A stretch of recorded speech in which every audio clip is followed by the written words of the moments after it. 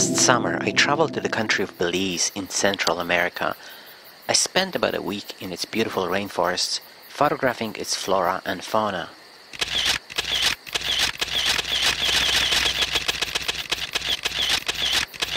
The problem was that the place was thick with mosquitoes.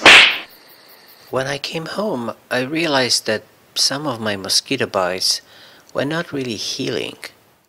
I also noticed that something was living in them. I had the human botfly. Botflies are interesting animals. We get them from mosquitoes, and the mosquitoes get them from a female botfly, who catches a mosquito, lays eggs on it, and then lets it go. When a mosquito bites you, the heat of your body causes the eggs to hatch, and then the tiny larvae drop onto your skin.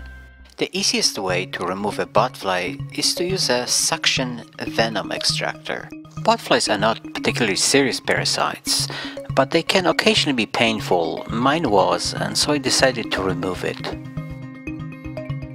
This is not a nipple, but a warble, the place where the botfly larva lives in the skin. After a few minutes of suction, the larva was mostly out, and I pulled it out completely with tweezers. This larva was very tiny, but its body was already covered with spines that make pulling botflies out of the skin so difficult. In any case, the larva is out. End of story. Did I mention that I am an entomologist? Well, I had never seen an adult botfly, and so I decided to let the two remaining larvae in my skin live and mature. Also, I figured that being a male, this was my only chance to produce another living, breathing being out of my flesh and blood.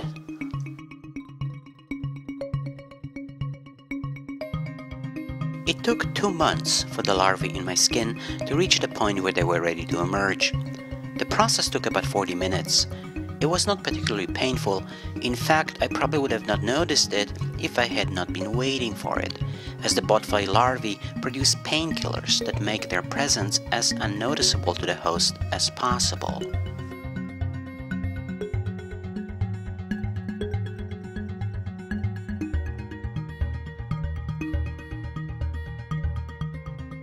After the larva came out, the hole in the skin healed completely within the next 48 hours. The mature botfly larva is an impressive looking animal, covered with big spines and sporting a pair of large fangs. The larva then drops to the ground and gets ready to enter the next phase of its life, the process of pupation. Within a few hours of leaving my body, the botfly larva turned into a pupa, or more precisely, a puparium. The puparium is a non-moving, non-feeding stage of the fly's development. It has a pair of funny-looking tufts, which are called the frontal spiracles, and they allow the puparium to breathe underground. After a few days, the puparium turned black, and then nothing happened for about a month and a half. The adult botfly emerged in the middle of the night, and I found it sitting on the shell of its puparium.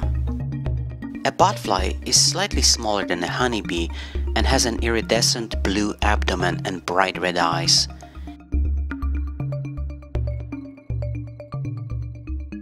It is a handsome animal and at this stage completely harmless to humans. Adult botflies don't have functional mouthparts, and so they cannot bite or sting. This also means that they cannot feed, and thus the adults live only for a few days. During that time they have to find a mate, and then the female must catch a mosquito to lay her eggs on it. In desperation they will also lay eggs on ticks, or even vegetation, hoping that the mammalian host will brush against them.